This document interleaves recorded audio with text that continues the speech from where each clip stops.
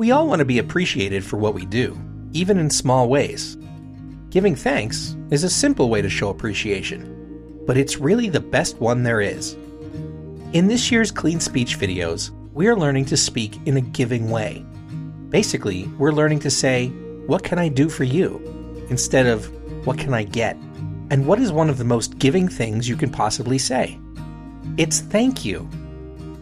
Those two words may be the most important words of love.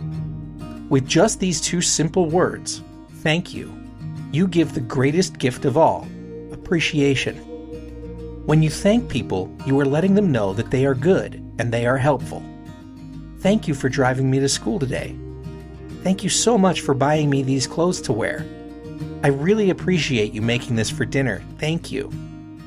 It makes people feel so good when you thank them. It's a very giving thing to do. Use words of love and express your gratitude to the people around you, because we all want to be thanked for what we do. Try this today. Find a bunch of different times in the day to say thank you, and show that you appreciate the good things people do for you.